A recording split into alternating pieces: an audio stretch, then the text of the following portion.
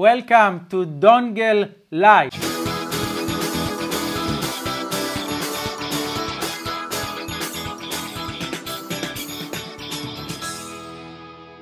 I am holding here the brand new 16-inch $5,000 MacBook Pro. This is the top tier of MacBook Pros with all the upgrades Apple has to offer. This is the best of the best. And unlike all the other YouTubers who received this computer for free and were compelled to give favorable reviews, I bought it with my own money and I'm going to give you an honest reporting about this product with the good, the bad, and the ugly. When you have to shoot, don't talk. According to Apple and all the other YouTube reviewers, this is basically the beast of all machines. This device is one step away before evolving into a sophisticated AI beast that can turn humanity into ashes. But luckily, Apple developers left us a safety key. Without the MagSafe, we can just pull the electricity cord, drag this computer to the floor, and smash it to the ground. So compared to my 2015 MacBook Pro, this machine has a bigger screen of 16-inch, faster performance, better RAM of 64GB, more hard drive space, longer battery life, enhanced graphic card, touch bar and touch bar ID, 6 speakers, round system for better music, and built-in studio quality mics. To be honest, I'm not excited at all about this product because of the Dongle life. It has been sitting here for more than a month and I've been pushing and squeezing the juice out of my 2015 15-inch MacBook Pro, but the inevitable has finally arrived and I couldn't take the very slow speed of my nearly deceased 2015 MacBook Pro. Rest in peace. So without further ado, I am upgrading. But we talk about this later. Let's go to the unboxing table first.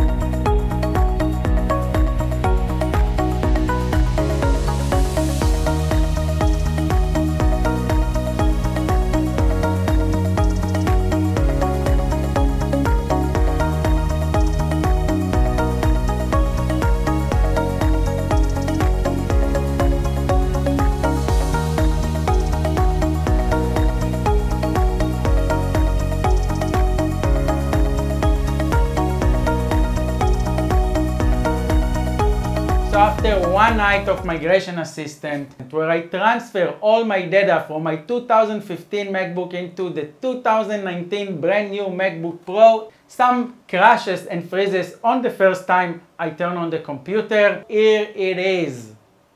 Yay! So the first thing I want to talk about is the specs of this formidable machine and the formidable price. In this machine, I chose the 8-core as opposed to the 6-core 9th generation Intel Core i9 processor, an initial increase of $400 in price and a starting base price of $2,800.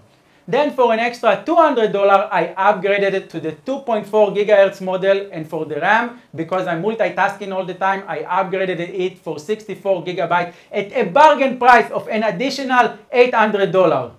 And of course, because I'm editing a lot of videos, I wanted to enhance the graphic card for 8 GB RAM as opposed to just 4, which was surprisingly reasonable for an Apple product, just an extra $100.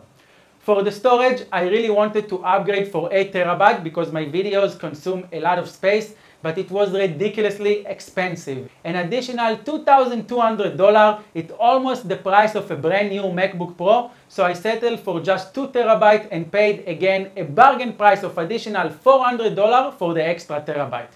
Seriously, Apple, I don't know who can afford the 8 terabyte apart from the YouTube influencer who receive it for free and the employees of big production companies that also receive it for free. That brings us for a subtotal of $4,300 and of course you want the Apple Care for such an expensive computer, that's another $379. And with all the taxes and fees we reach for about $5,000, a very cost-friendly computer, Apple. The grade for affordability is 0. Comparing the price to my 15-inch MacBook Pro, which back in the day was also top tier, it costed around $3,800 including taxes out of the box. That's about 35% extra increase in price. However, I did use my last MacBook Pro for 5 years, so if I use this one for the same amount of time, that's about $1,000 per year, which I guess is reasonable. That's me trying to convince myself. So after paying this expensive price, you would expect reliability, right? Well, think again. After Migration Assistant finished, as I mentioned before, and I was excited to use my new MacBook Pro, it stuck, froze, and crashed on the first try. First attempt. First time I turn on the computer, and it's stuck. Good job, Apple.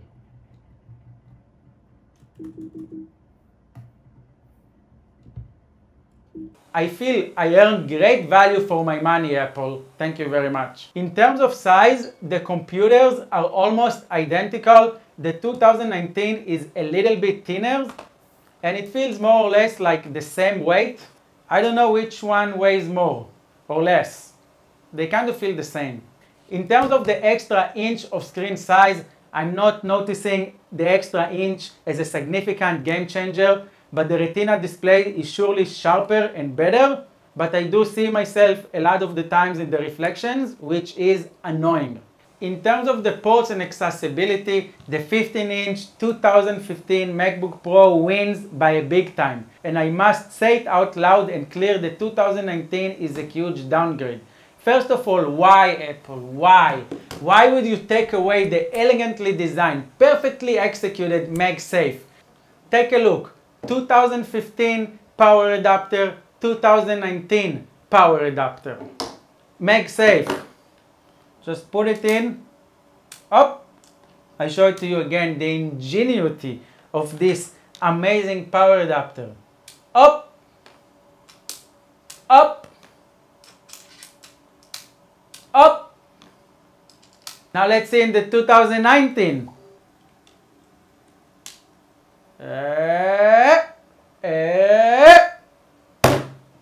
Why, Apple? Why? Now look, same amount of force. Same amount of force. Beautiful, ugly. Safe, dangerous, Apple. Sleek and innovative, very cumbersome and dangerous again.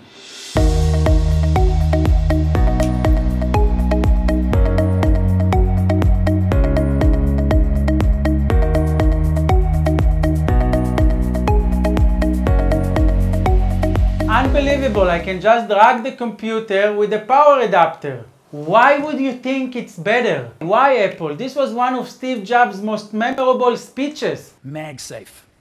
Now, how many of you have ever had your notebook go flying off its work surface when somebody caught your power adapter cord in their foot? Right? Whether it's your pet or your kid or your roommate. Well, this is going to end that. Because the MagSafe connector is a new power adapter that we got with a new connector that's magnetically held in, and when the cord gets yanked, it just pulls right off. It works beautifully.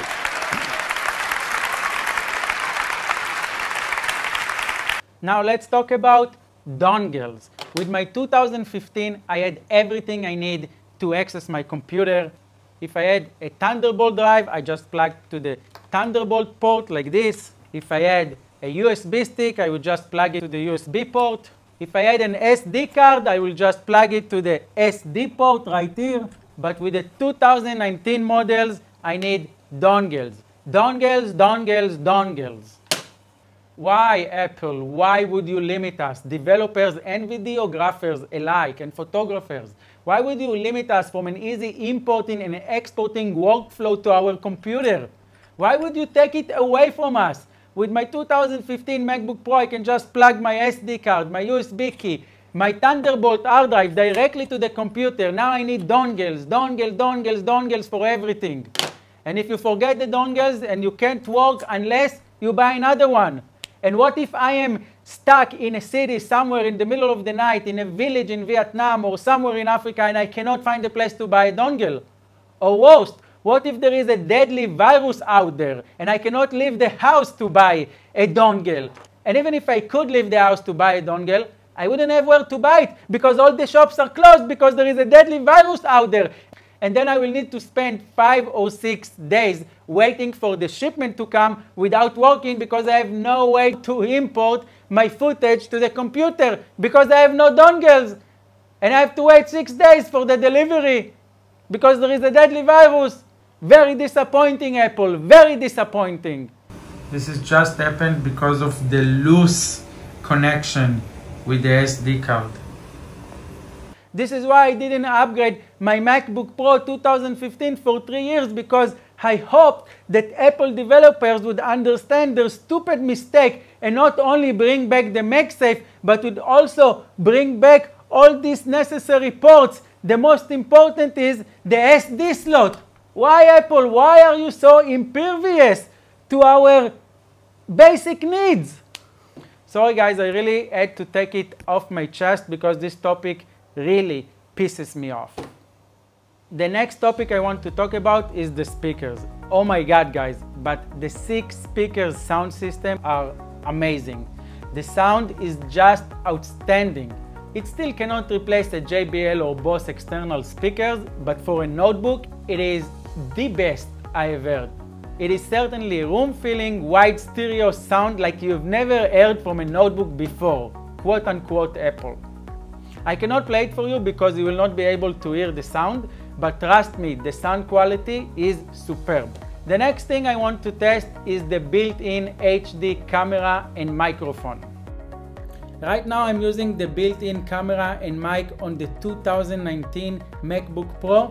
Apple claims that the built-in studio quality 3 mic array rivals professional third-party microphones for creating super clean podcast or music recordings on the go. What do you guys think? How does the audio sound like? And just for comparison, right now I'm using the 2015 MacBook Pro built-in camera and mic. I think it does prove a significant improvement. But what I don't understand is why Apple cannot put a 4K camera like in the iPhone. Still, people are using the computers for podcasts and YouTube. We want a good quality 4K camera also on the computer. The next thing I want to talk about is the new Magic Keyboard versus the old Butterfly keyboard. Personally, I don't feel a big difference at all. It does feel a little bit deeper and has a bit more quiet touch to it. But it's not something to write home about, and definitely it's not something your mom would care about. The next element in the new MacBook Pro is the Touch ID and the Touch Bar. I heard a lot of other YouTubers who criticize it, but I found it not just cool, but also very useful. First, not needing to type passwords all the time and just use your fingerprint for fast authentication is awesome. And second, the Touch Bar is really useful, especially for sending emails or messages to friends, for texting. Just the emoji keyboard makes it worth it. In addition, the new MacBook Pro also has a ridiculously large trackpad. Take a look at the difference. I still haven't decided if I like it or not. On the one hand, it's convenient. On the other hand, I keep pressing on it by mistake when typing because it's just so big. Time will tell if it is an advantage or a nuisance. And now for the last part of the video, the speed test. Since I cloned my 2015 MacBook Pro to the new 2019 MacBook, all the software processes are exactly identical. So let's see how much speed all this money bought me. The first test is the power on. 3, 2, 1, start.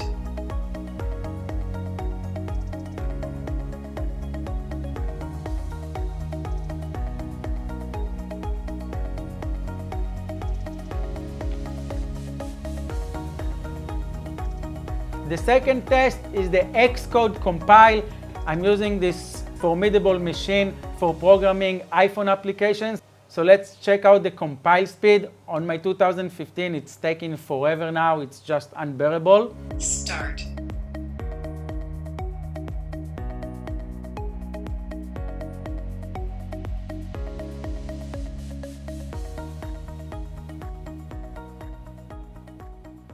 The third test is Final Cut Pro rendering for editing movies. It's taking a while to render. So let's check out the same project. 2, 1, start.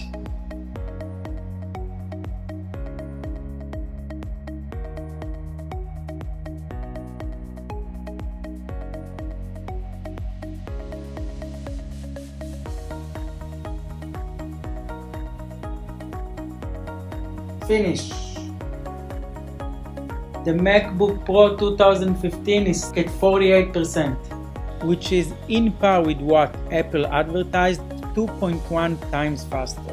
And the last and final test, transfer a large image from an iPhone. I have a 12 GB 20 minutes 4K video file on my iPhone 11 that no matter what I do, I cannot transfer it to my computer. Not using AirDrop, not using image capture, just I can't. Let's see if the new MacBook Pro resolves this issue, and if it does, it was completely worth the $5,000. That is the ultimate test. And you won't believe it, it worked. The only weird thing is that on the 2019, it showed me that the file is not 12 GB but only 5.8 GB. I have no explanation for this. But I'm happy that I could finally transfer my Muay Thai boxing video to my computer. That's it guys, I hope you enjoyed this video. Thank you guys for watching, and please subscribe to my channel for cool things to do, for cool travel ideas, adventures, tech reviews like this one if you find it useful, and if you have any other requests for videos, comment them below. I forgot to say, I think Dan Brazilian should really buy a diamond for me for one of his beautiful women as a gift. They do so much for him, he should pay back. Do you agree? Comment below.